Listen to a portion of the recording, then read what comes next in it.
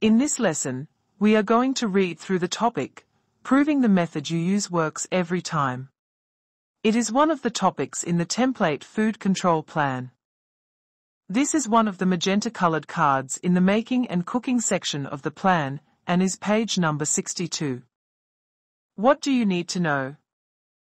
Proving your method works means that you do not have to test every single food item each time you make it, and it gives you confidence that you are doing the right things to prevent or kill bugs.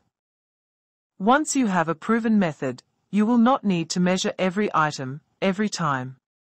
Instead, you or your staff will need to check food made following your proven method weekly to confirm your method still works. If you or your staff make or cook food following any of the cards below, you can prove your method works every time. Cooking poultry, minced meat and liver. Using water activity to control bugs. Using acid to control bugs.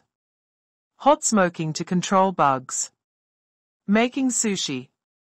Making Chinese-style roast duck. Cooking using sous vide. If you or your staff cool freshly cooked food or reheat food, you can prove your method works every time. What do you need to do?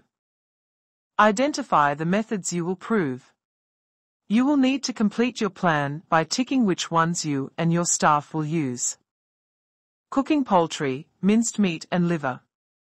Using water activity to control bugs. Using acid to control bugs. Hot smoking to control bugs. Making sushi. Making Chinese-style roast duck. Cooking using sous vide. Cooling freshly cooked food. Reheating food.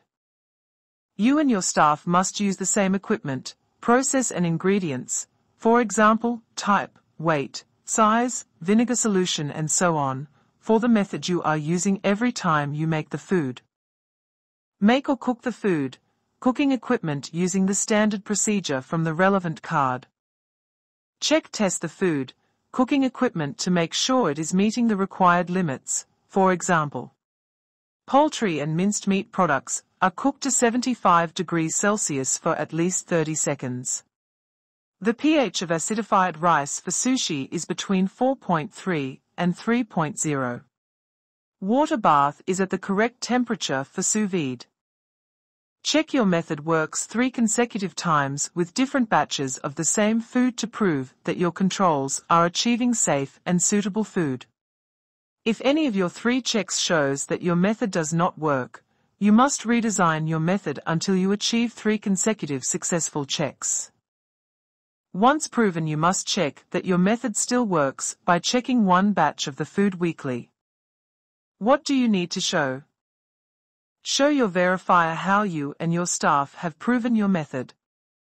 Show your verifier records of your method, your weekly batch checks,